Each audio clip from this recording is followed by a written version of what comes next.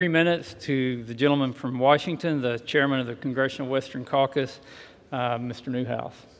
The gentleman from Washington is recognized for 3 minutes. Thank you, Madam Speaker, and I thank the gentleman from Arkansas for letting me be part of this conversation today.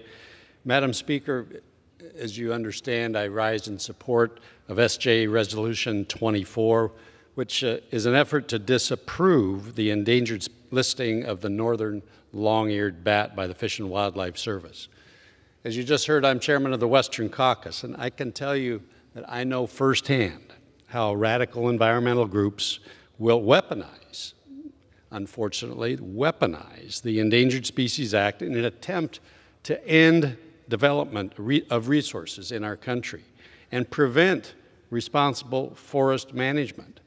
This is just beyond the pale that these groups will do that, impacting communities around our country.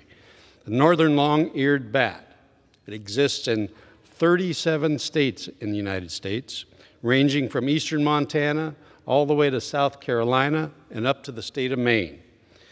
Last year, at the urging of some of these groups, Fish and Wildlife uplisted the bat from threatened to endangered.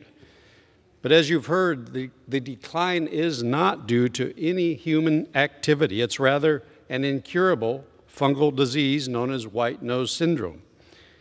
Even the Fish and Wildlife Service themselves in the uplisting stated that the white nose syndrome is the main threat to the bat, meaning that the endangered status will do little, if anything, to recover the population. Instead, what I will bet will happen, you can rest assured will happen, forest management will be further restricted.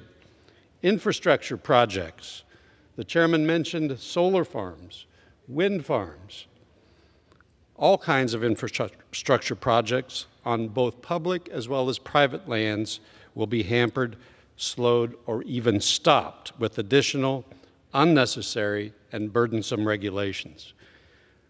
This administration continues to ignore our nation's farmers, ranchers, and landowners in favor of these radical groups. So this resolution, I think, is critical to preventing government overreach, and I will continue to push for common sense reform to the Endangered Species Act alongside my colleagues on our ESA working group. And with that, Madam Speaker, I urge all of my colleagues to support this CRA, and I yield back the balance of my time. Gentleman reserves